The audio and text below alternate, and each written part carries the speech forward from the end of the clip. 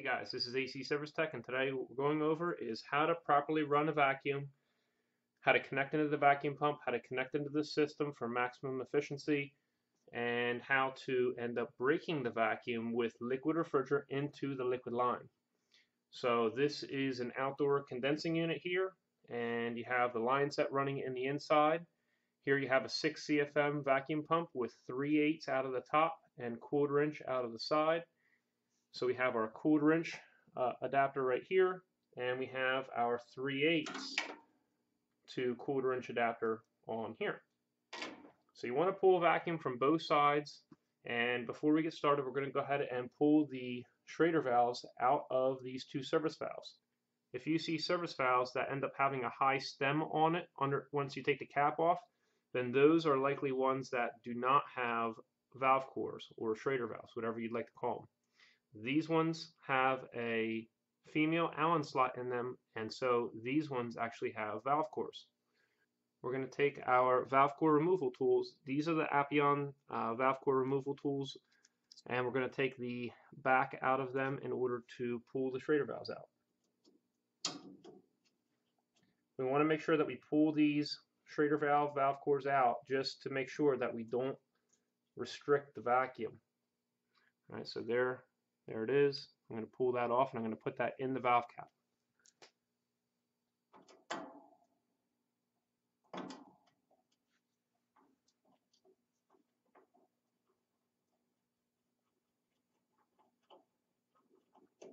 Now what we're going to do is we're going to put these valve cores back in after we get our vacuum done and after we break the vacuum with refrigerant.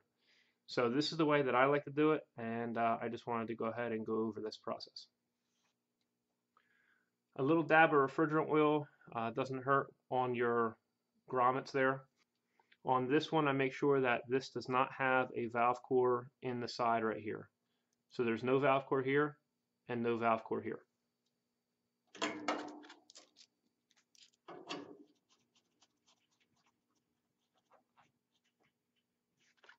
All right, we have that snug on there.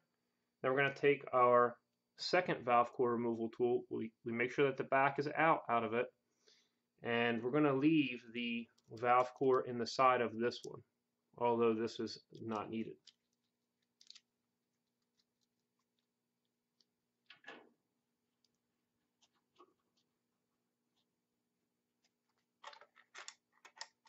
We're going to take our vacuum gauge right here. This is a CPS model. This is a single port. I have a valve cap on this side, and we're going to connect in here.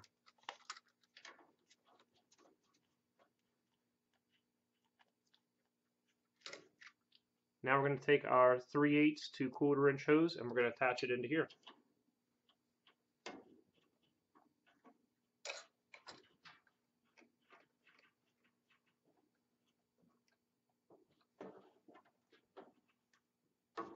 You don't want to tighten them too much, but we're going to tighten it just enough. It's going to hold it in place for us.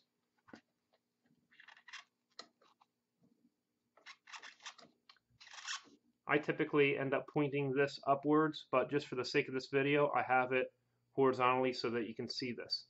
Just so you know, you have access to this valve down here. You can turn this off, and you can turn this off.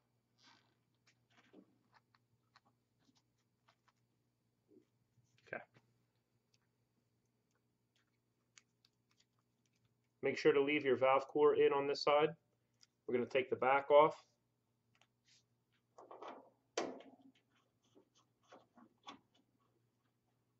We're going to leave this cap on.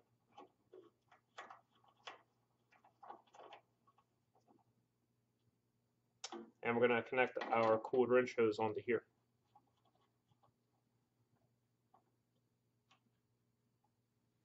So with this method, you don't have to have your refrigerant manifold set. Okay, that's just ends up adding possible other leaking points. So we're just using this 2-hose setup.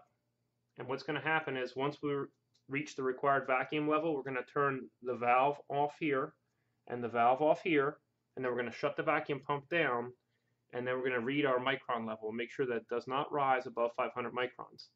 After it does not rise past 500 microns, then we're going to valve our micron gauge off, And then what we're going to do is we're going to add our liquid refrigerant into the liquid side here. Once again with these valves off.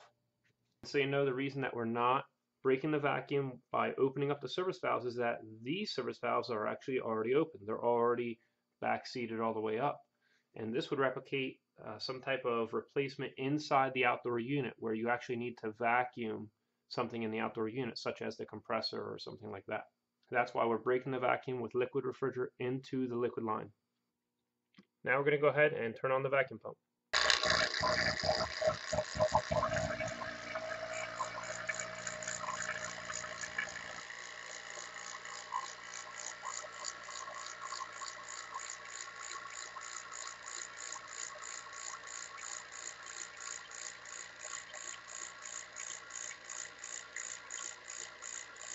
You want to make sure that we're on the Micron setting, and you see our Micron level is going down.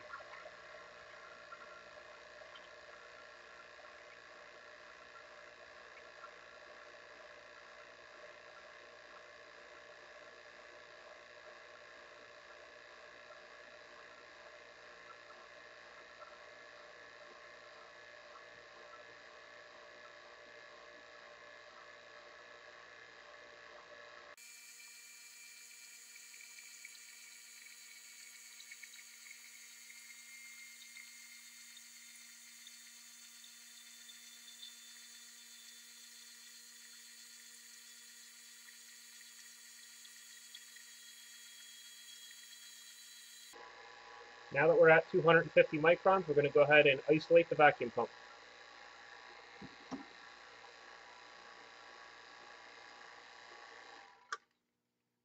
Now we're going to go ahead and see if this micron level rises. We turn the vacuum pump off by turning this valve off here and this valve off here. We still have access into the system through our micron gauge right here. We're going to let this sit for about 5 minutes and make sure that it does not go up. If it does go up, then that means that we have a leak or there's still moisture in the system. If it continues to go up and up and up and up and it doesn't stop, then that is definitely an indication that you have a leak. But prior to doing this vacuum pump, you would have pressure tested with nitrogen. You would have already pressure tested below the design pressure of the system. The design pressure of the system can be found on the low side rating plate. So that's the evaporator coil rating plate. So after you do the pressure test, if it's a single component you're changing out in the system, it's recommended that you do an oil blowout so you don't have a glob of oil trapped in the system moving back and forth while you're trying to pull a vacuum. Then you're pulling a vacuum from both sides and making sure you are below the 500 micron level. It held for about 7 minutes now, and we're going to go ahead and weigh in the liquid refrigerant into the liquid side. So what we have to do first is shut off our micron gauge. So these Appion valve core removal tools are actually vacuum rated down to 20 microns. So we're going to go ahead and disconnect our micron gauge. And now we're going to weigh liquid refrigerant into the liquid side. Another thing worth mentioning is that these two vacuum hoses right here do not have valve core depressors in them. All right, that would restrict the flow of the vacuum, so they don't have that. Okay. Now we're going to attach this, though it has to have a valve core depressor onto the Schrader valve. So we're still not attaching into our manifold set yet. Then you're going to look at the rating plate on the unit to see how much refrigerant it's calling for. And most units come with enough refrigerant for the evaporator coil and 15 feet with a line set. So any additional line set, you're going to have to add that refrigerant as well, or you can do that when you are actually charging the system when it's on. So this unit's calling for R410A refrigerant. I'm only going to weigh about a pound in, but just so you know, you can weigh anywhere from a pound, or you can weigh 14 pounds, whatever you need, just as long as you weigh it in as liquid into the liquid line and that you are under a deep vacuum. If you try to put it in as vapor, you're not going to get very much in. You might get 8-10 ounces, and that's about it. Now we're going to go ahead and add our refrigerant.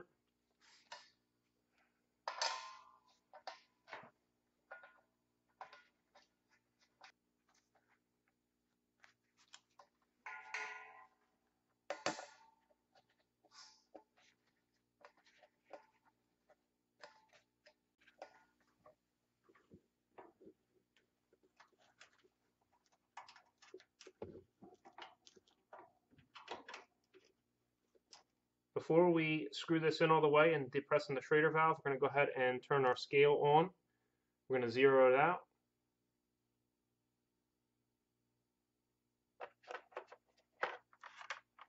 And you see we have 0 pounds. Okay, here we go.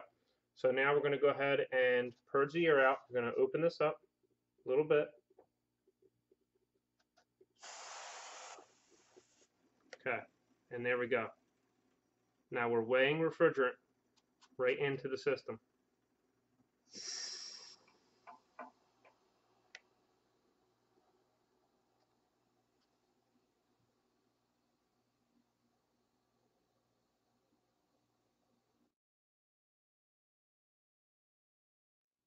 So we're just going to weigh 1 pound in.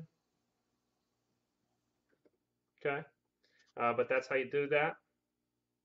And you can verify on your Micron gauge that no pressure has entered it just by it still reading the Micron level. Sometimes I like to just go ahead and disconnect this.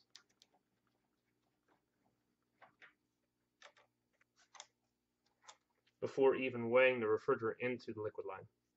So say you were installing a new unit and these valves were front seated, what would happen is it's the same exact process basically. What you're going to do is you're going to get it down to the 500 micron level, then you're going to close this valve off and this valve off. You're going to check to make sure that you're maintaining a 500 micron level with this valve open. Then before you open these valves, you just make sure that you shut this off to the Micron gauge.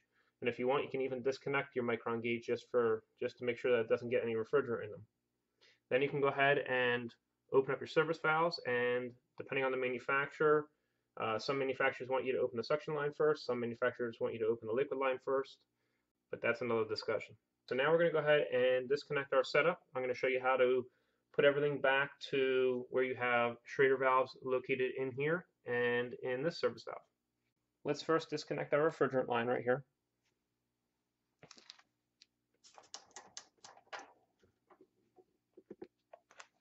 We can make use of the refrigerant that's still in this line while we're charging the refrigerant into the system. We just attach this into our manifold gauge set.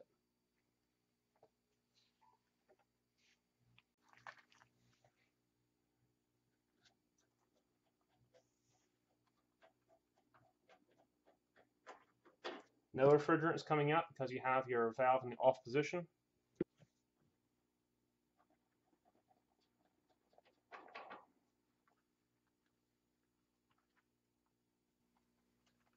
Here's our valve core on the end here. Make sure that you have this nut all the way forward.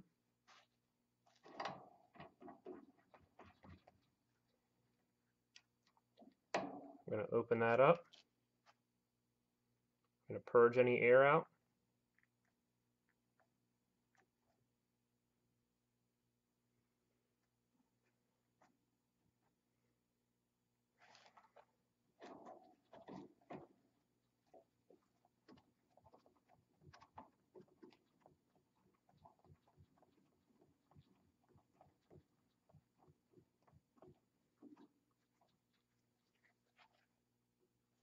All right, so now our valve core is in. We're going to go ahead and disconnect from here.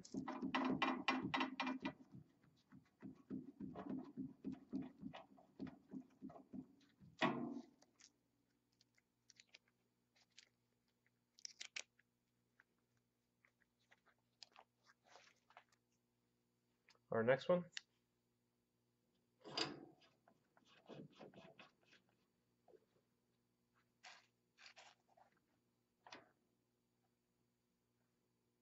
We'll purge any air that's in this out.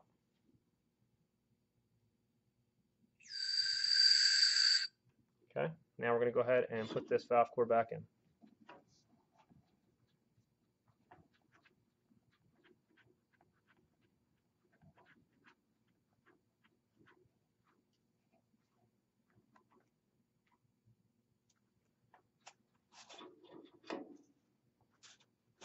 Then we can just take this off right here. I'm just doing it this way so you can see it. And that's it. So now you're ready to hook your manifold gauge set into this, then turn the unit on and go ahead and check the refrigerant charge in subcooling if you have a TXV or superheat if you have a piston. So you know, I added the tools used in this video down in the description below if you're looking for them. And if you want to support the HVAC channel and the making of these HVAC training videos, check out the Patreon page, where you can also find additional training there. That's located in the description below. Hope you enjoyed yourself. We'll see you next time at AEC Service Tech channel.